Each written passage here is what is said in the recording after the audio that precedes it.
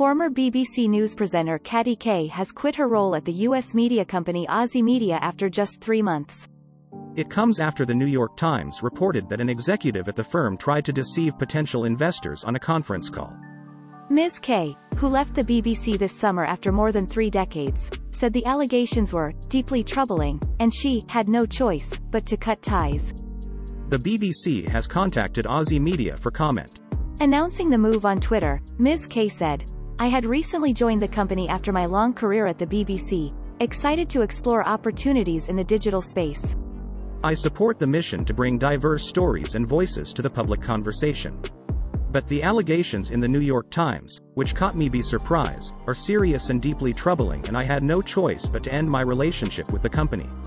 Ms. Kay joined Ozy in June after hosting a podcast with its founder and chief executive, former CNN anchor Carlos Watson.